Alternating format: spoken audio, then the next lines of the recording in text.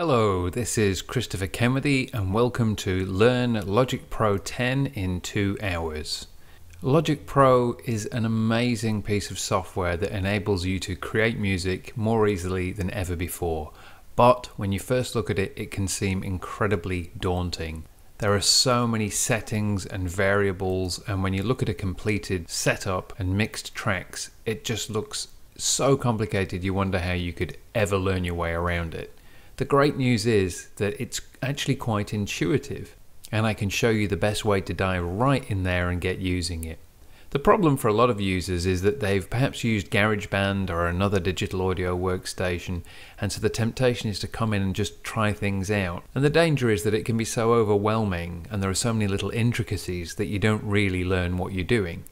The other thing that can happen is that you get the manual out and you study the theory and you read everything, and it takes weeks, and that can actually be very dull. So the best way to deal with this is just to dive straight in and make something. In the very first lesson, I'm going to show you how to assemble a dance music track from just a few loops and audio effects that are included. And this isn't just a case of pasting other people's work together. You get to adapt it so that it's your own music.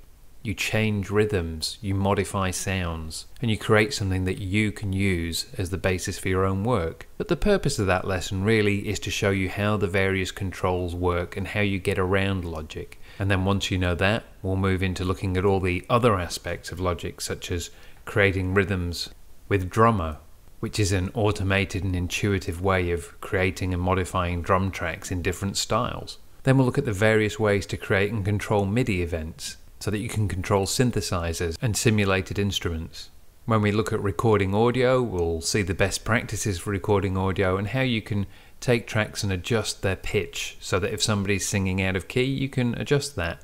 Or if you just prefer a different note in the performance, you can shift that note quite easily.